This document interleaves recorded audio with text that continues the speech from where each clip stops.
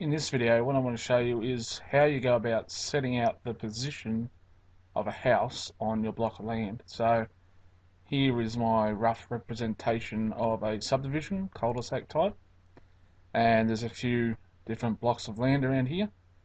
So your first challenge is to identify that you're on the correct block of land. And as silly as that may sound, sometimes in a subdivision it is very hard to identify what block is yours. Now the difference between this block and this block could be very small. So it's advisable, and in Australia it's law that you have to have a licensed land surveyor or registered surveyor identify the block, and they should do what they call a boundary survey. So what they'll actually do is they'll go around, deed the block of land, and they'll put survey pegs on the four corners and whatever major other points or changes of direction you might have on your site. So like that, there's a survey peg, generally about 75 mil by 75 mil, 300 or 400 mil long, driven into the ground to put the nail on top. Biggest problem with these survey pegs, once the surveyors put them in, there's no guarantee that kids aren't going to come and kick them and move them. So you need to make sure they're in the right spot. If you had an existing property, again, good chance these pegs have been moved or pulled out when they put the fences in, and there's no guarantee that the fence is actually sitting on the correct boundary. So before you build on an existing block of land, always a good idea to get a boundary survey done by a surveyor and actually identify your block of land.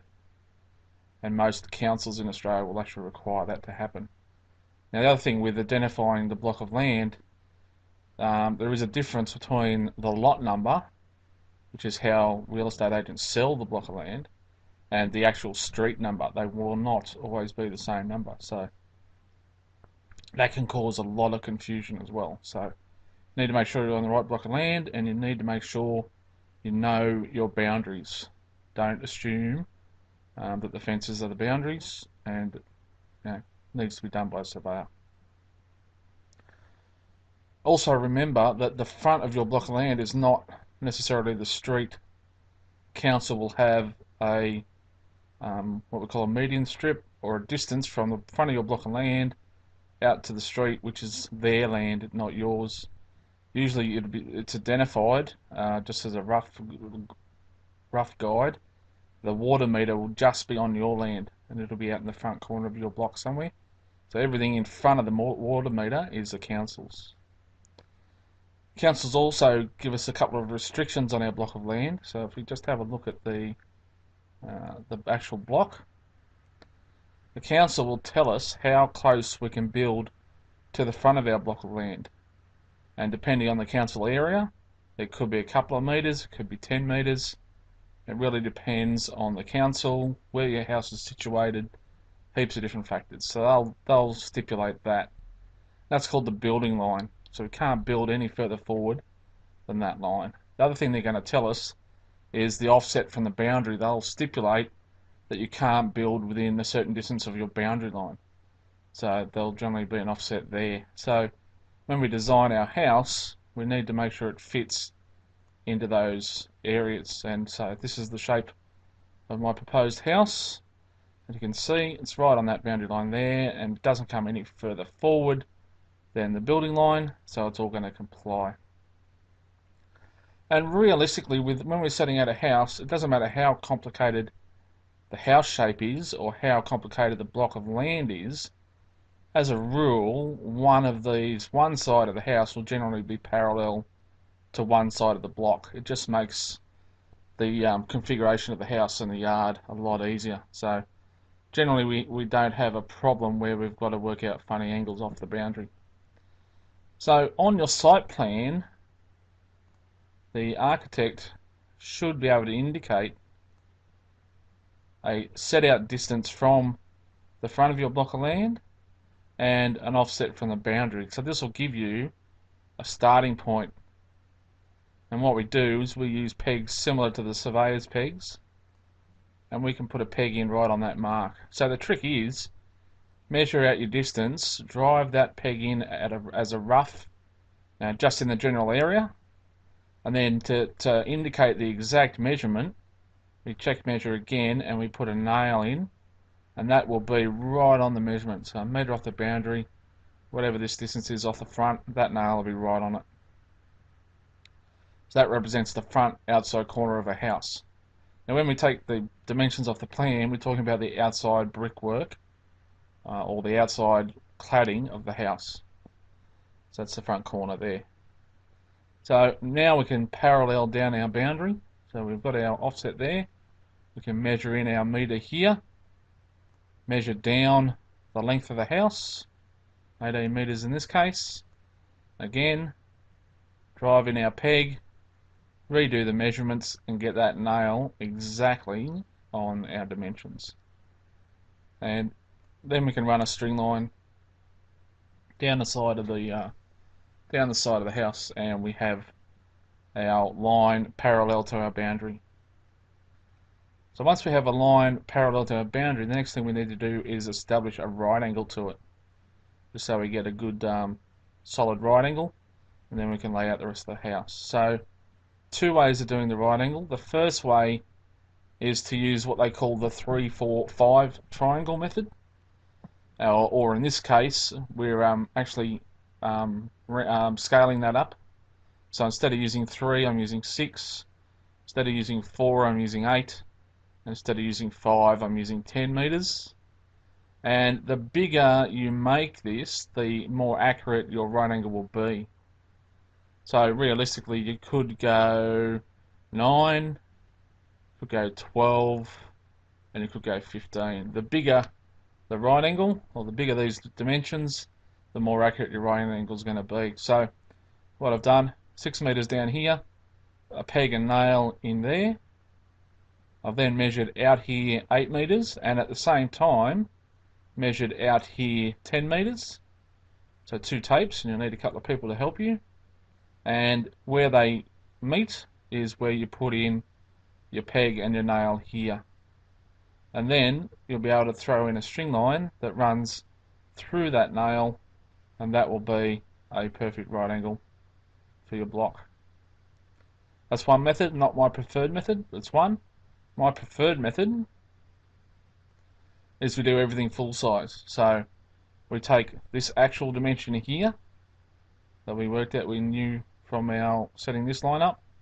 We get our dimension across here off the plan, and using Pythagoras we work out what this dimension should be, and we put in our peg. So tape measure from here across, tape measure from here across at the same time, a couple of people helping, and you'll be able to put that peg in and put your string line across. So now we have perfect right angle on this corner. Once we've got that right angle established, then it's pretty simple. All we have to do is measure parallel off these lines, and we can set up our what we call the building envelope. So the first thing we want to do is take the overall building size and get that worked out first. So we can then measure parallel, as I said. You end up with a peg up in the top corner there, and we can put our string lines up. So now I've marked out my overall building envelope. So the next trick then, or the next step, is to get some pegs and get some what we call ledges. So this can be 70 by 35 or 90 by 35. Generally it's offcuts that are left around from previous jobs, and we can start to set up profiles. So the problem we've got, if we leave these pegs in, then when we go to excavate, they're just going to get knocked out, and we won't have any indication of where we should be. So we need to transfer these the marks that we've got here off the actual line and away, so they won't get knocked out. So depending on the method of excavation, will sort of dictate how far back you need to put these pegs. Generally, if you're going to excavate mechanically, then you need them a couple of meters back. If you're going to excavate by hand, then they don't need to be so far back. And these ones here, they're going to be hard up against our fence anyway, so we don't have much choice with those. So we go around the whole site, lay out our pairs of pegs, and we're going to make what we call profiles. So we stand those up, drive them into the ground so they're solid, and then we're going to need to put our profile top on, which is one of these, but they need to be into a set height. Now, no block of land is ever level, except this one here in SketchUp. So what we do is we have to find the highest corner of our block, and in this case I've indicated it's this one here, and we drive in a peg that is going to represent either the top of our slab or the underside of our bearers if you're doing bearers and joists, or underside of bearer, top of brickwork. So if we're going to go for a bearers and joists floor, this has to be a minimum of 400 millimeters, so that the underside of our bearer is at least 400 mil off the ground. So, and if it's a slab on ground, it doesn't have to be so high, but this height here represents the height of whatever our floor system is going to be. So it's driven into that height, and then we have to level across, use this as a reference, and level across onto our pegs. So if you're close enough, you could use a spirit level, or generally maybe a hydrostatic level or a water level, but generally people will use what we call an automatic level, or more commonly called a dumpy level. So I'm not going to draw a dumpy, I'm just going to throw that line in there to show that that's level, and then we put in our profile top, and that's in level, and that's put in with a spirit level, so that's perfectly level. Now this type of profile is called a hurdle profile. Okay, so that's a hurdle profile, and the profile top is on the side of the pegs, and it should be put on the side that is away from the house. So when I put a nail in this profile and pull a string line along it, I'm actually pulling the the ledger or the profile top onto the pegs. If I have this on the other side and I put a string line on it, I'll actually be pulling the top off the leg, so it gets loose and it's not as accurate. So put the first one in, and then it's just a matter of going around, putting in our pegs, transferring our level from our height peg over onto one of these pegs, putting in our ledger nice and level all the way around.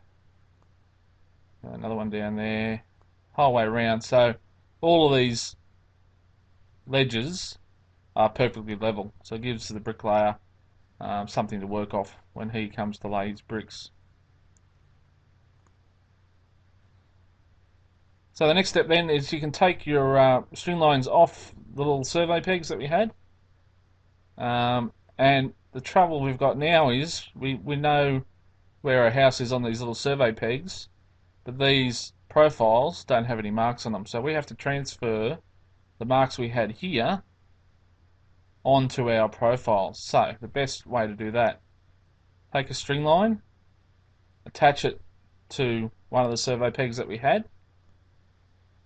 pass it across the top of this survey peg, and you can plumb a line up with a spirit level, or you could use a plumb bob and plumb down, and you extend the line through till it crosses the top of the profile.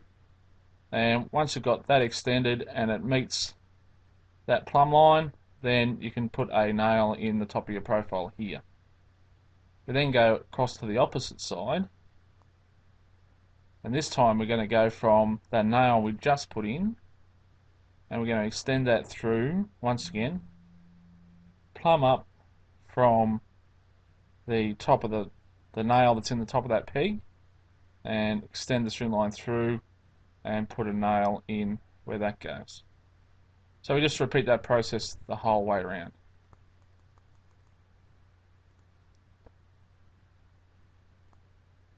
So there we go, we've got the building envelope marked out, and now it's all up on our profiles so we can excavate, and if these pegs get knocked out, then there won't be a problem.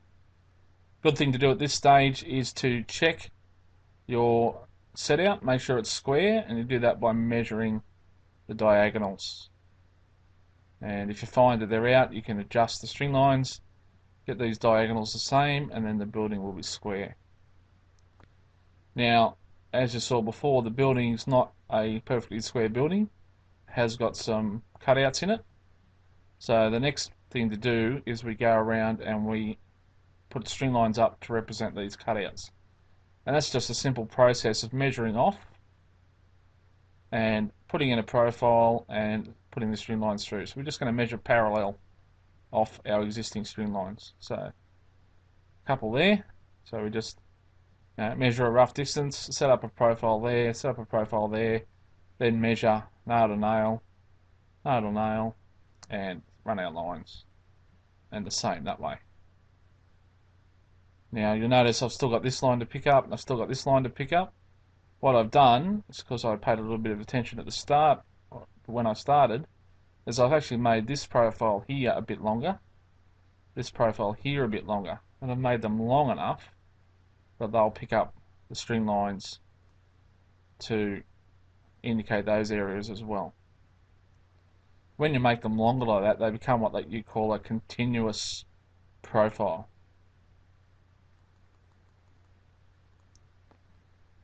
Alright, so this one here, remember we said it's called a hurdle. This is still a hurdle, but because it's longer, it's referred to as continuous. And if we had to, if it got too long and too unstable, we could put another peg in the middle of it just to stiffen it up a bit. So there's my block of land, my house all marked out. We can get rid of our pegs in the middle now, and we can look at excavation. Now there's two different methods that you may come up with, two different footing systems. You could have a strip footing, as I have here, or you could have a bearers and joist situation. So depending on what your footing system is, sorry, not a bearers and joist situation, you could have a strip footing, or you could have a slab on ground situation. So depending on which footing method you're going to have, you may have to change your set out slightly, and I'll show you why. With a strip footing, when you put your dwarf wall and your engaged piers on the footing, they are not going to sit right on the edge of the footing. Okay. Remember I said the dimensions on your plan, they indicate the outside of the brickwork, as you can see here. The actual footing is going to sit whatever the distance is out from the brickwork, and it should be enough that this dwarf wall is actually centered, the dwarf wall and the engaged pier is centered onto the footing. So you're going to have to allow for that. So what we do on our profiles, here's the original nail that we took our first set our building out from. That's represents our brick wall. You can see I've written that in there, indicated that there. Our footing is actually going to be, in this case it's 35 mil, but it won't always be that. So whatever the distance ends up being, we then have to allow that distance there, because when the concreter comes along, he can put a nail on that mark and he can run string lines out on that mark, and he'll know where his footing's going to go. Then when the bricklayer comes back, he can put string lines in on this mark, and he can lay his brickwork to that mark. And even to the point, if necessary, when the carpenter comes back, he can put his string lines on for his timber frame, and he can mark out where his timber frame's going to go. So you need to go around and do that to the top of every profile, and depending on how you want to do it, you could put nails in there, or you could just leave it so you only put nails in on the ones that you're using. Some people, what they do is they put a very shallow saw cut across instead of a pencil mark. So you just cut a little 5mm deep cut with a handsaw, and they actually put the nails on this side, so the string line passes through the saw cut and it gets attached to the back of the profile. Alright, so that's for a strip floor, strip footing. And as I said, you have to do that to all of these, making sure obviously that you go out. So on this one, your footing mark would be on this side. On this one, footing mark would be on this side. And here your footing mark would be on the outside. Okay, so you have to make sure they're the right way around. If we had a slab on ground, the brickwork will actually sit flush with the outside of the slab on ground. So when we come to our profile, our mark, or our nail that we've got already, will be in the correct spot. But still a good idea to go around, oops, sorry, still a good idea to go around and mark where the brick wall is going to be, and then also mark exactly where the timber wall is going to go. So again, when the carpenter comes back, he's got somewhere to flick his lines out for his walls. And again, you have to go around and do that to the top of every profile, making sure that you go the right way to the outside of the building. So there you go. That's the process of setting out a building on a block of land. Now we're ready to start excavation or forming up for our concrete slab, which will be the next video that I do.